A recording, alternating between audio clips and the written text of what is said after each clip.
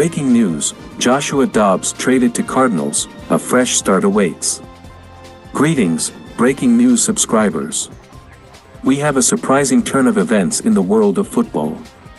Quarterback Joshua Dobbs, who was all set to be the backup for Deshaun Watson in Cleveland, has been traded to the Arizona Cardinals in a move that has sent shockwaves through the NFL. This unexpected trade came just before the final preseason game, and it's a game-changer for Dobbs. The Cardinals offered a fifth-round pick, an offer the Browns couldn't refuse. With rising rookie Dorian Thompson-Robinson waiting in Cleveland, parting ways with Dobbs became a bit easier. In Arizona, Dobbs is about to embark on a new journey, and he's not wasting any time. He's ready to seize this opportunity. In his first message since the trade, Dobbs tweeted, "If you are ever going to bet, bet on yourself every time." Powerful words from a quarterback with a point to prove.